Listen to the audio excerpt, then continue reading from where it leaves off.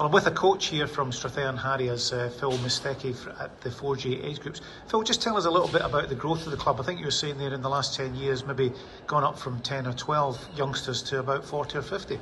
Yeah, that's right. We started off just as a running group for some of the children of the adult members, and gradually, as they got more into it, we were able to take them to cross-country events and the occasional open events for the track and field.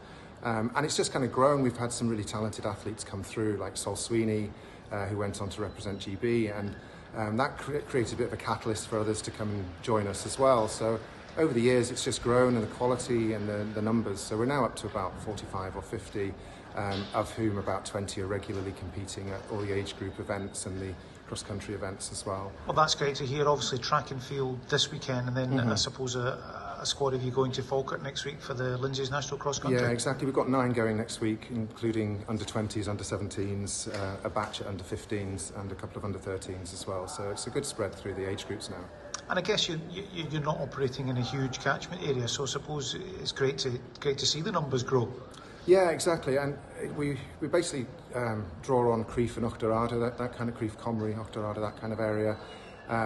And basically, if it wasn't for us in Crieff, they'd have to be travelling to Perth or Stirling, which is quite logistically challenging for parents and costly as well. So I think we're providing a bit of a service to give people an opportunity to pursue athletics, but without having to go to some of the bigger cities. Well done on that. And I believe you have another hat in terms you're going to be heavily involved in the Junior Hill League this summer. Yeah, that's right. So I was approached by Angela Mudge, who's a legend in hill running, and she's the coordinator for the seniors and juniors for Scottish Athletics. And she asked if I would be interested in helping out with the under-18 team. So I'll be going along to Annecy in France this year to shadow the current managers with a view to taking over on the male side next year. She also asked if I would be the Junior Hill coordinator because Mark Harris is stepping down after about 10 years.